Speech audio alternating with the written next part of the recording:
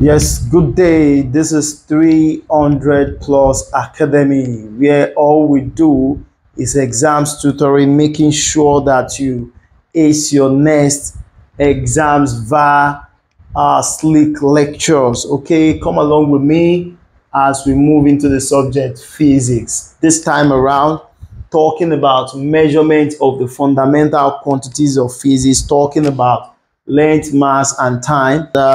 Taking off this measurement lecture is going to be how do we measure length? How do we measure length? Recall that length is one of the three most fundamental quantities. So how do we measure length? Of course, we make use of a meter rule. By the way, for you to understand this lecture very well, I'll implore that you get with you your 30 cm ruler, or I have mine here. This is a 100 centimeter ruler, which is otherwise known as a meter rule, so that you can understand this once and for all.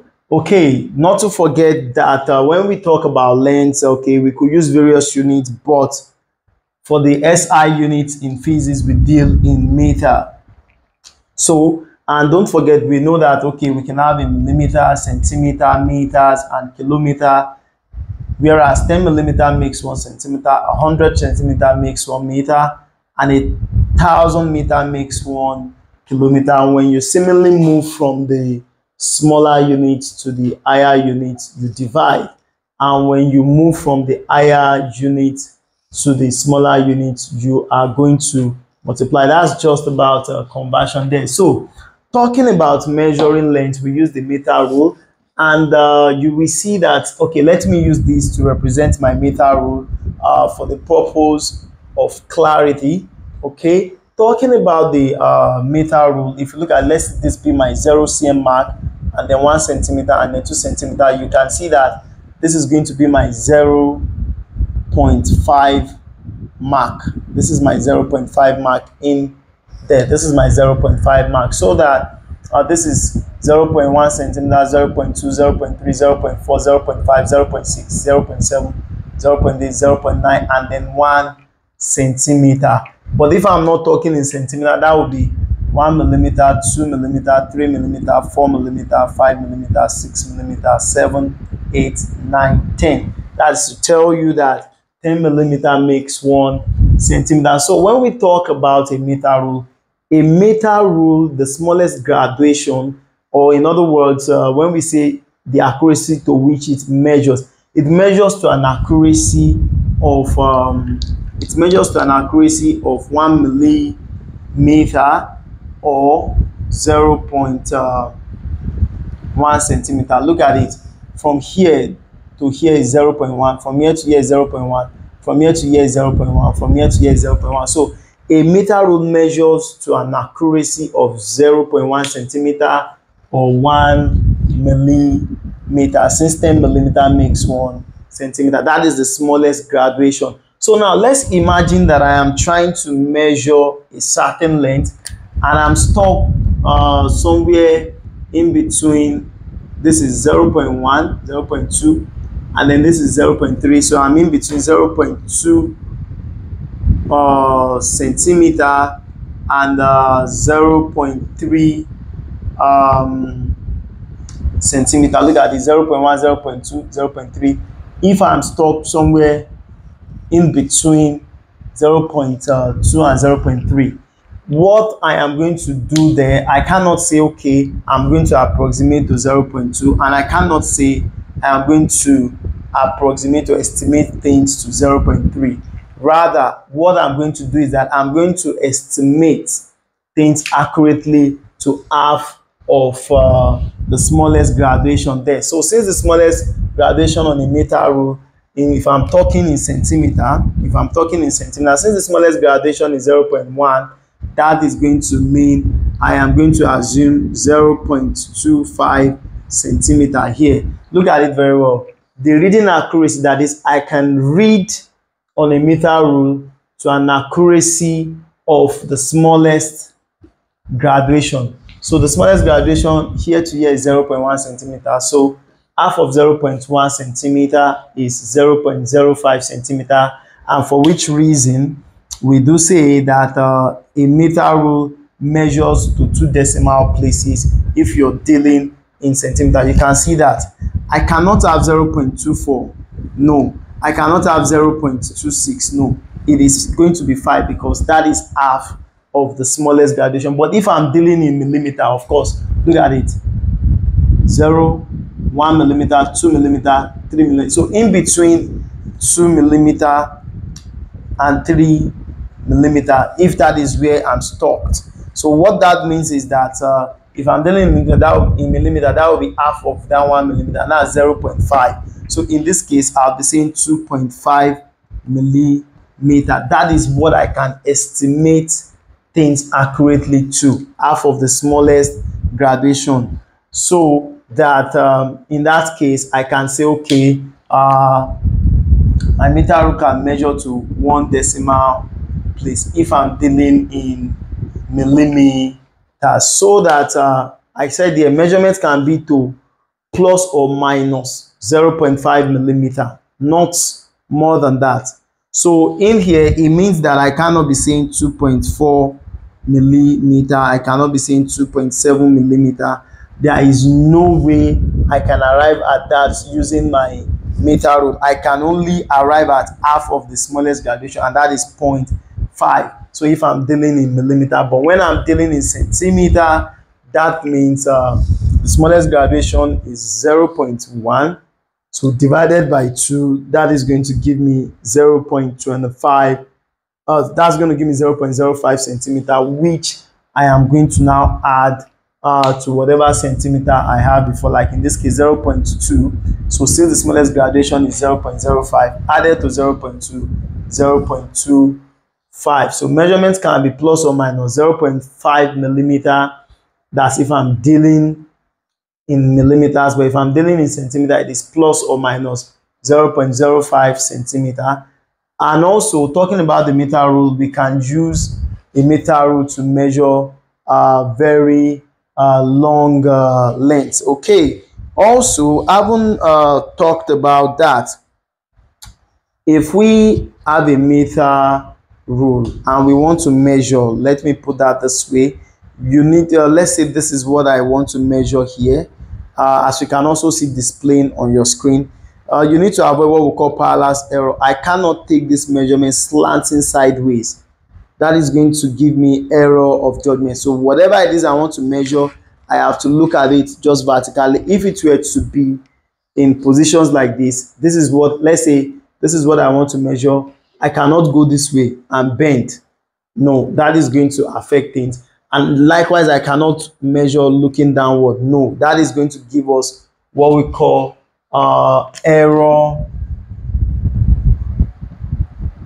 due to parallax.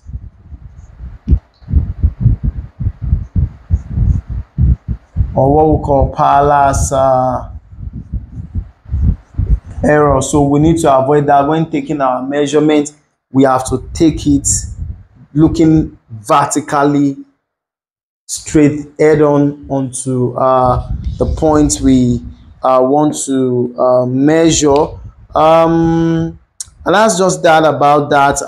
Let's take questions that relate to this very quickly. As you can see on your screen, I have a question displaying. It says, which of the following represent the correct precision? When we say correct precision, we're talking about reading accuracy. Our precision here is half of the smallest graduation. Look at it. Which of the following represent this correct precision if the length of a piece of wire is measured with a meter rule? You see, in the options here, they are dealing in millimeters, and when you are dealing in millimeters, you measure to 1 decimal place. You can see that. So when you look at all of the options on what you have there, option B is the correct answer because it is to 1 decimal places. But were it to be that this is in centimeters, then I have to now start looking out for things in 2 decimal places. Take note of that question. That is even a UTME question. That's 1986 question 1. Okay, let's take a look at another question. As you can see on your screen, which of the following readings cannot be determined with a meter rule? You can see this is in centimeter, and that's just about what we just spoke about. When we talk about the precision or reading accuracy of a meter rule, it is half of the smallest graduation, and if we are dealing in centimeter, the smallest graduation is 0.1 centimeter. So what is half of 0.1? 0.05. What that means is that you cannot have something like 0.01, 0.02, 0.03, 0.04. You cannot have that. You cannot have 0.06. You cannot have 0.07, 0.08. No, you can only have 0.05. When you look at the option in what you have here, we know that since we are talking in centimeter, it is going to be to two decimal. It's going to be to two decimal places. But we cannot have 5/6. No, we cannot have 5/6. We can have 5/5. We can have 2.50. Yes, it is very possible. You know, when you say 2.50, it is possible it is to two decimal places and it rhymes. We can have 2.05 centimeter. Recall that this is 0.05. We can have 2.05. So which means that if this is 2, if this is 2, if this is 2, then the next one is going to be 2.1, 2.2, 2.3, 2.4, 2.5, and then 2.6, 2.7, 2.8, 2.9, and then you have 3, and then you have 3. So when you look at it, so 2.1. So if I have my measurements in between 2 and 2.1, which is here, talking about here, so that is going to be half of 0.1. That's 0.05. So 0.05 plus 2, that's 2.05. Option D is possible. 2.00 centimeter is possible, but 2.56 is not possible because that means I did not measure things accurately. There was no precision. I am just assuming for me to be talking 2.56. Those are not the figures for a meter rule. Look at the next question, the third question displaying. It says, which of the following instrument has a reading accuracy of 0.5 millimeter? Reading accuracy of 0.5 millimeter. You can see that is a meter rule, and you have the options there: Vernier, calipers, micrometer, screw gauge, meter rule, protractor, spring balance. Of course, this is a meter rule. Okay, let's look at another question. It says, what is the least possible error in using a rule graduated in centimeters? The least possible error. The least possible error. That is always half of the smallest unit. It was graduated in centimeters, they said. So half of the smallest unit here. If it was graduated in centimeters, look at it.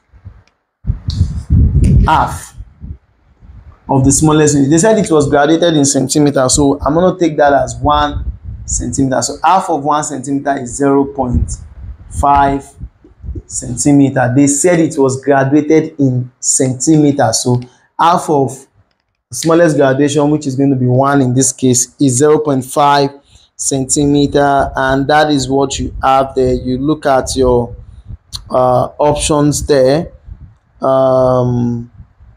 That is option B.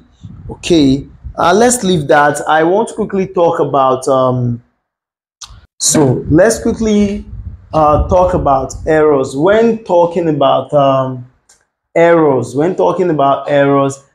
since we are taking measurements, errors are inevitable. But the thing is this: errors is like this. This is actually what I am to measure, but this is what I ended up measuring or estimating, so that my error is actually what I am supposed to measure. That's original value. Take away what I measure. So that's the difference between original value and what I ended up measuring. Imagine the real value, the real measurement is supposed to be 50 centimeter, and then I ended up measuring 49 centimeter. There is already an error of 1 centimeter there. But that said, whichever way you look at it, depending on the kind of rule you are using, the Metre rule I am using here, the smallest gradation here is in 1 centimeter. So if you ask me what is the maximum possible error, let's say I'm stuck between 40 and 41, so I would want to think just half between that 40 and 41. That is why maximum error possible is half of the smallest gradation. If my meter rule is in centimeters now, so the maximum error here is going to be half of 1 centimeter. Half of 1 centimeter is going to be 0.5 centimeter. That is the maximum possible error there, and that was what we exactly have in this question that we took. Then, of course, let's assume the 30 cm rule you are holding on to. That one is graduated in millimeters, so that the smallest unit there is 1 millimeter. So half of 1 millimeter is 0.5 millimeter. What that tells you is that the maximum possible error there is 0.5 millimeter. So it is this. Your accuracy, the accuracy we expect that at least you measure to, is usually half of the smallest graduation. And that leads to, I haven't talked about mass error, and that leads to the next thing. When we say percentage error, normally we know that percentage error is actually error over actual times 100. In this case, we can say percentage error. The percentage error is the mass error possible. The mass error possible divided by the original value. Yeah, divided by the measurement itself times 100, and that way you're not going to miss it. So we already know, I already talked about mass error as half of the smallest graduation. So let's attempt some questions you're going to see popping up on your screen now. Let's attempt some questions, UTME questions that relate to this. Let's attempt them. You can see the question on your screen. It says, what is the percentage reading error? Percentage reading error. It's asking us percentage reading error. Percentage reading error. In measuring a distance of 5 centimeters using a meter rule marked in millimeter, you want to measure a distance of 5.00 centimeter, and you're using a meter rule marked in millimeter. So since it is marked in millimeter, if it is marked in millimeter, then the smallest graduation, record that a meter rule, it is, for a meter rule, it is, smallest graduation is 1 millimeter or 0.1 centimeter. But in this case, we were told in the question that it was marked in millimeter. So smallest graduation here is 1 millimeters, and the mass error is half of the smallest graduation, half of 1 millimeter here. So that is going to give us 1 millimeter divided by 2. That's going to give us 0.5 millimeters. Okay, so that the percentage error is going to be mass error. The maximum error here is 0.5 millimeters divided by, what is the actual measurement? This is 5 centimeter. Taking this to millimeter, that will be 5 times 10. That will be 50 millimeters. Okay, 50 millimeters times 100. So here 1, here 2. 2 times 0.5, that is 1 1%. That is the percentage error. That's option C there. That's the percentage reading error. It is 1%, option C. You can see that there. Now let's look at another one. You can see what you have on your screen. The external, this is a UTME question, 1993 question 2. The external and internal diameter of a tube are measured as 32 plus or minus 2 and 21 plus or minus 1 respectively. Determine the percentage error in the thickness of the tube. Okay, external diameter, internal diameter. This is what that question means. It means, let me say, okay, let this be the tube. External diameter is 32 plus or minus 2. That's 32.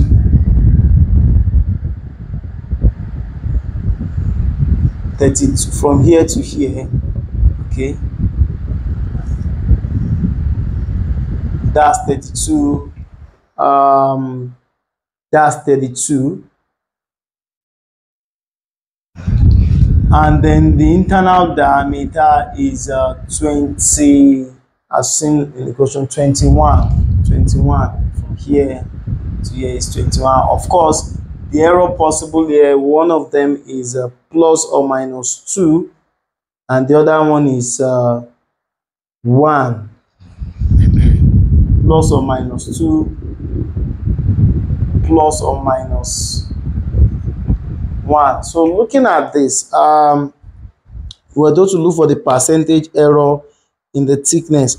The thickness is actually percentage error in the thickness. Okay, the thickness is actually 32 minus 21. As you can see on your screen, that is going to give us 11.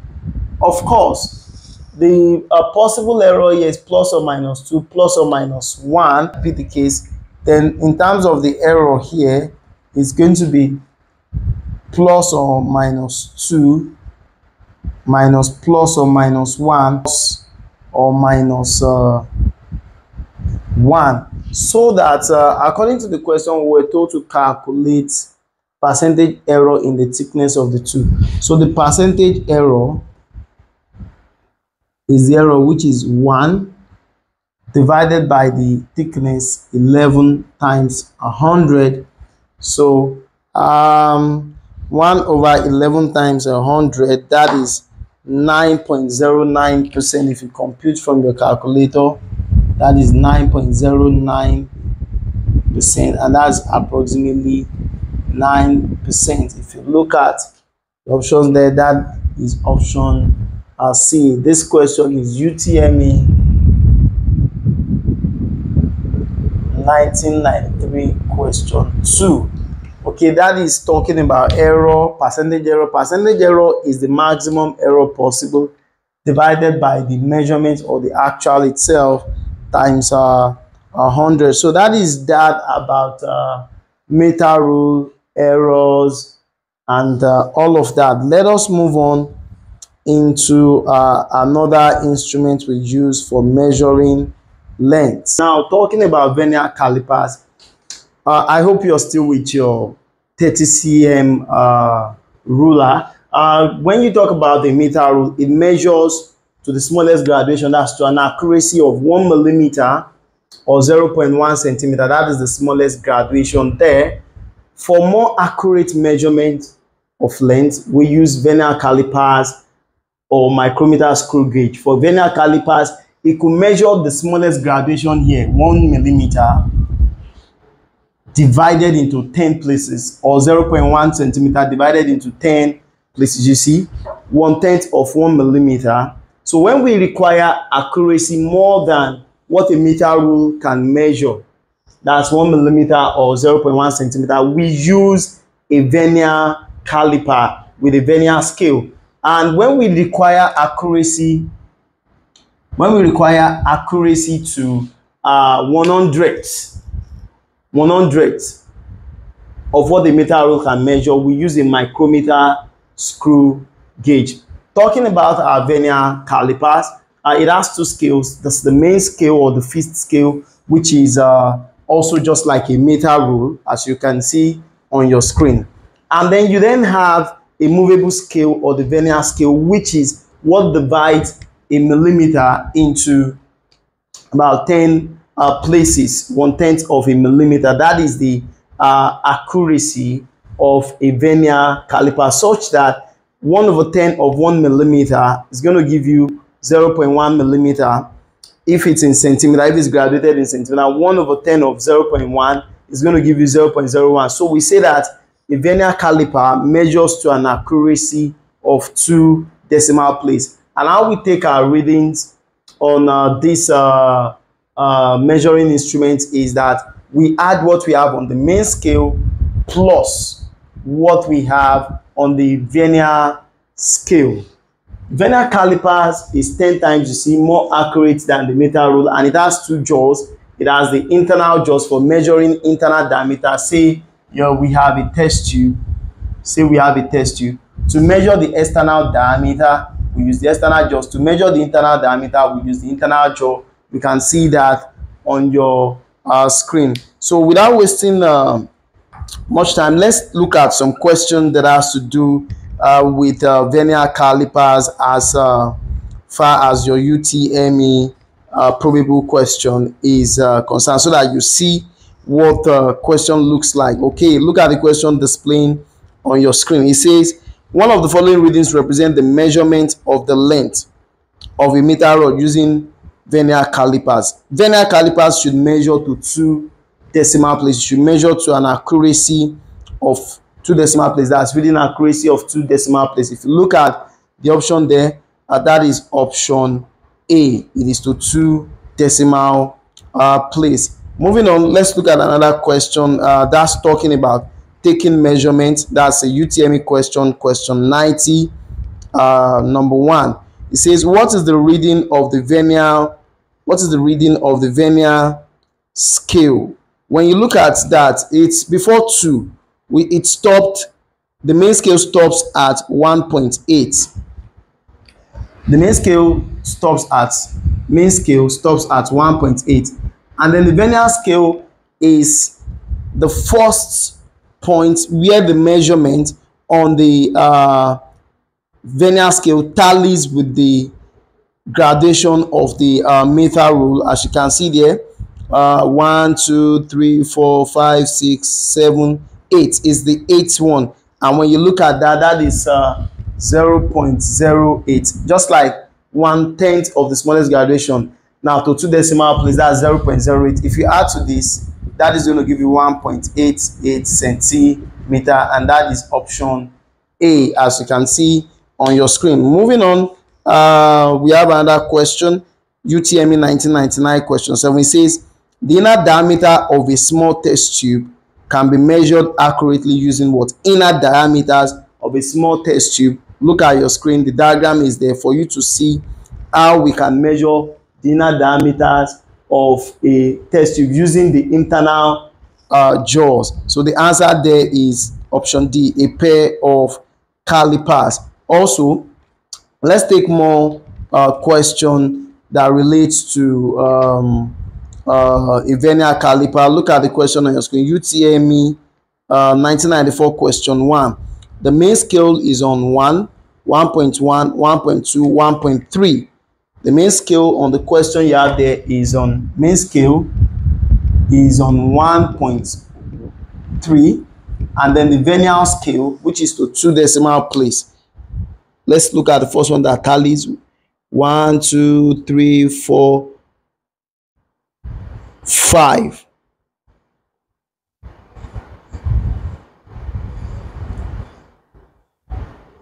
One, 2, 3, 4, 5, 6, 7, 8, 9. It is the 9th reading that tallies. So the answer there is not 1.79, because we are not even up to 1.5 on the main scale.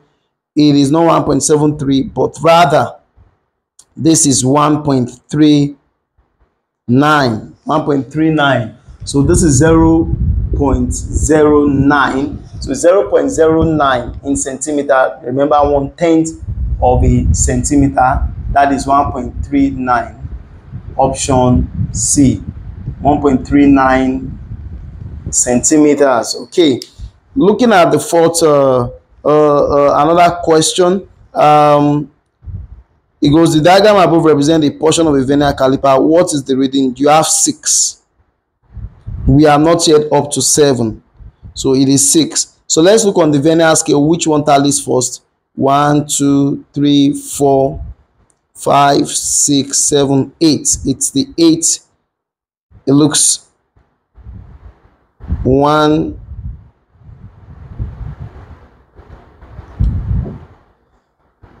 Okay, when we look at the option, is not A, is not B, is not D, and is not E. The correct option there, the closest, is 6.90 centimeter. They see the main scale is 6. So when you look at the first of the vernier scale that tallies with the main scale, that is 6.90 centimeter. So those are the kind of questions we get once it comes to vernier calipers. Now moving on to micrometer screw gauge. Recall, for a micrometer screw gauge, when a vernier scale is measuring up to 1/10 of the smallest gradation of a meter rule, a micrometer screw gauge will measure up to 1/100 of the smallest gradation on a meter rule.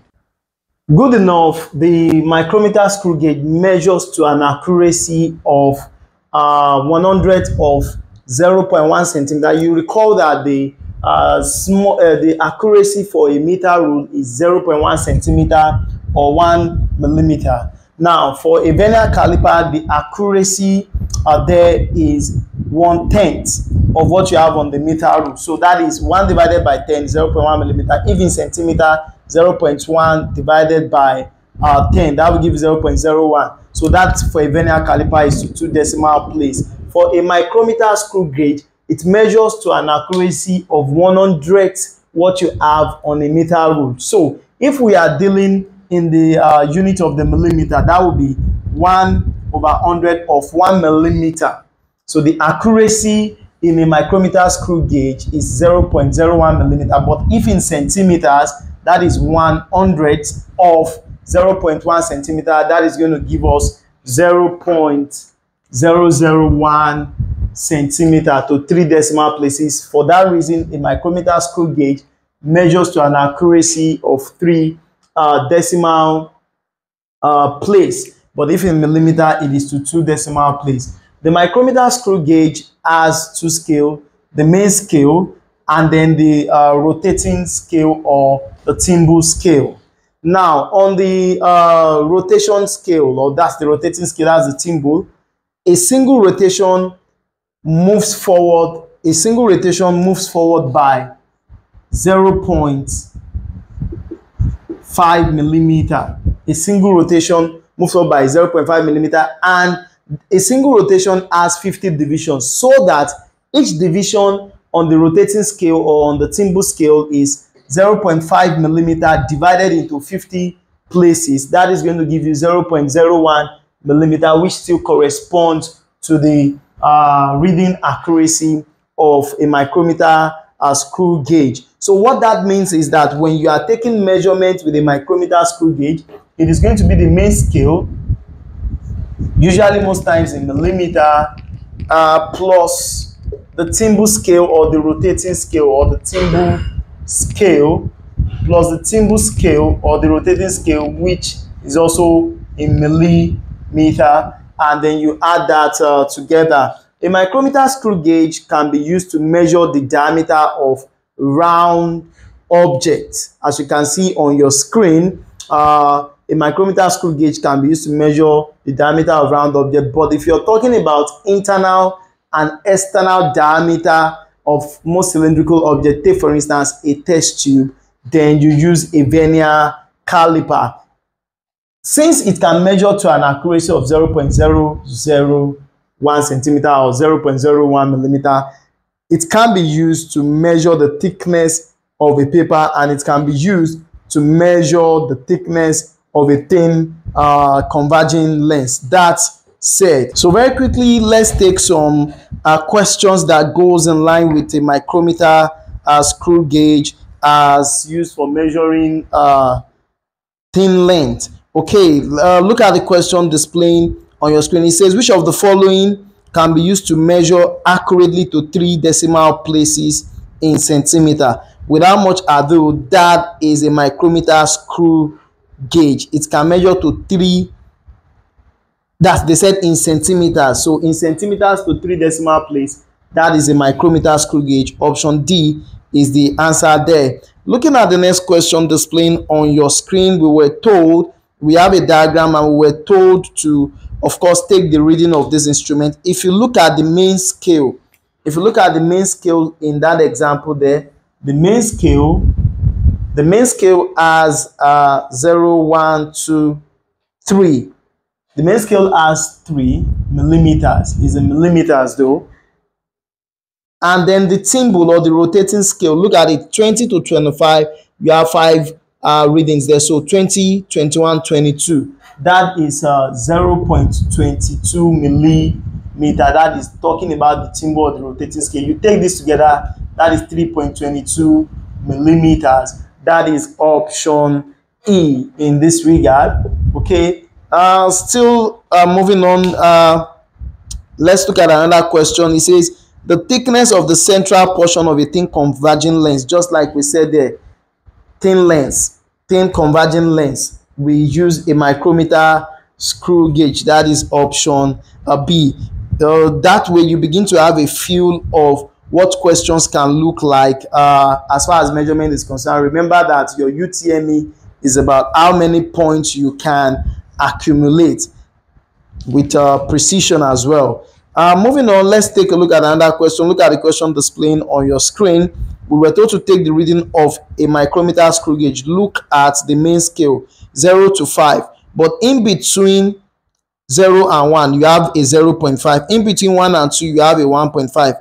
So immediately after 5, before the rotating scale, we have a 0.5. So the main scale for this question here, displaying on your screen, the main scale is 5.5 millimeters. Now, what will be our rotating scale or our thimble is exactly on 15, matching the main scale. So that is 0.15 millimeter. You take this together, 5.5 plus 0.15, you're going to have 5.65 millimeters. Okay, that says that. Another thing is, okay, look at the question. There's another question popping up on the screen now. We were told to also take another reading from a micrometer screw gauge. You can see 0 to 1 to 2 to 3. And then between 15 and 20, that is 3.17 millimeters. And that answers everything about micrometer screw gauge that you can expect. Moving on, let's quickly. So moving on, let's talk about volumes of matter. Of course, when you talk about volumes, you're looking at the space a material or matter occupies. Let's assume we have a cube or something like this, where all the sides are equal. The volume here is L times L times L, and that's L cube. If it were to be a cuboid, your volume is going to be length times breadth times height. That's because these are regular solid. If it's a sphere, you use the volume, the formula for the volume of a sphere, that's 4/3 pi r cube. If it's a cylinder, you use your formula volume equals pi r square h. But when irregular, when a material is irregular, how do you measure the volume? You measure the volume using, you can measure the volume using a measuring cylinder already graduated. Let's say this is a measuring cylinder already graduated. All you need to do is fill this up with a liquid. Let it be at L1. So let this be my irregular solid. If I of course lower my irregular solid, into this liquid. Now what will happen is that I expect this irregular solid now to occupy this space in the liquid, so that this liquid occupying this space before now moves up. In other words, we say it is displaced of the liquid. This irregular solid had displaced its own volume of the liquid, so that it looks as though the liquid had risen, but no, it hasn't actually risen, only that the liquid had been displaced from where it was before. Now the material, the particles of liquid are now occupying another space. So this is L2.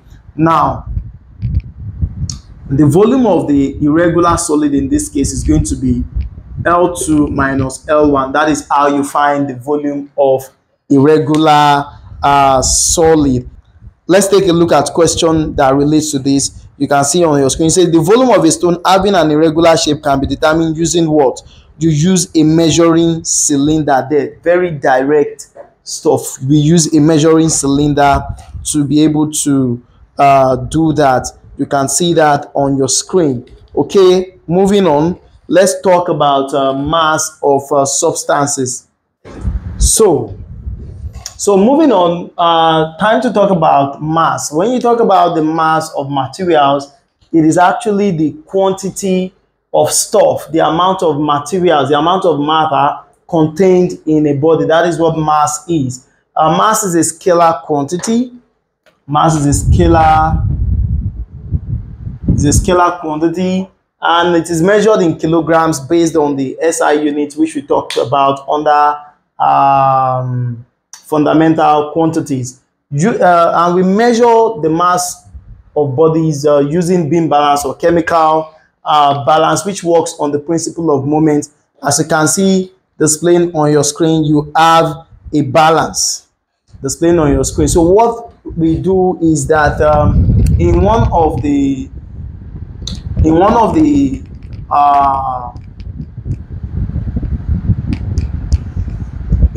pans, known mass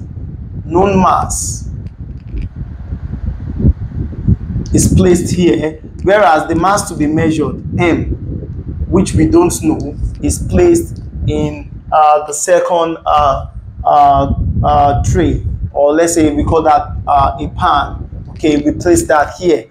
Of course, we continue to adjust the known mass until a point of equilibrium is reached, where both are leveled and there is no acceleration, where the movement is zero and everything is balanced, so that the mass here equals to the mass here, just based on the principle of moment. If this is the fulcrum, this is the balance talking about. Okay, this is my clockwise moment and this here is my anti-clockwise moment. So what I do is that I'm going to place known masses. I'm going to place known masses here, and then unknown mass M, I'm going to place a here. Then I begin to adjust the known mass until it is balanced. When it is balanced, then the mass here is actually equals to the mass here in the second part. That is how we use a beam balance to measure, and it works based on the principle of moment, which says that at equilibrium, anti-clockwise moment equals to clockwise moment. So that is how we measure mass. Talking about weight, weight in its case is a vector quantity. Weight is a vector quantity. It is a force, and force is a vector quantity. Weight is mass times acceleration due to gravity, which is given as 9.8, approximated as 10 meters per second square, and that is why the unit is kilogram meter per second square, or given the special name Newton. Weight is actually a force acting on objects due to gravity, pulling on object due to gravity, and weight is measured using a spring balance, as you can see on your screen. The more the weight, the more the extension produced in the spring, in the spring balance. You know, whatever mass you want to measure, once you get it onto the hook of the spring balance, then an extension is produced. The more the weight, the more the extension, and that's why we say in spring balance works based on Hooke's law, which states that extension produced in an elastic material is dependent on the force acting on it. So depending on what weight you are hanging on the spring balance, now that is what will determine the extension and consequently the graduated scale on the spring balance in Newton. Of course, we can quickly take a question that relates to look at the question displaying on your screen. It says, to determine the weight of an object, you could use what? A beam balance, B, a spring balance, force, C, find the force necessary to give it certain acceleration, D, use none of this method, use any. No, the correct answer here is a spring balance. We use that to determine the weight of a body. That is 1978 question 10. Of course, looking at another question displaying on your screen, say which of the following statements are true about the spring balance and chemical balance? Both are used to measure the mass of an object. No, that's not true. Both are not used. One is used, the spring balance is to measure weight. The chemical balance is used to measure mass.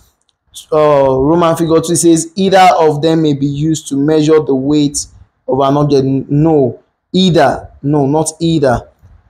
3. Spring balance works on the principle of Hooke's law, while chemical balance works on the principle of moment. Yes, Roman figure 3 is true. 4. A change in gravity changes the reading of a spring balance. Yes, it's going to change the reading because recall that weight is determined by mass times acceleration due to gravity, where mass is going to be constant. In this case, G varies. So a change in gravity changes the reading of a spring balance, but not that of a chemical balance. Yes, that is true. So you see that Roman figure 3 and Roman figure 4 are true, and that is why the correct option there is option C. Roman figure 3 and Roman figure 4 holds sway. So that ends that. Moving on with more questions. As you can see on your screen, they said Roman figure 1, diameter of a small ball bearing. Roman figure 2, thickness of a piece of paper.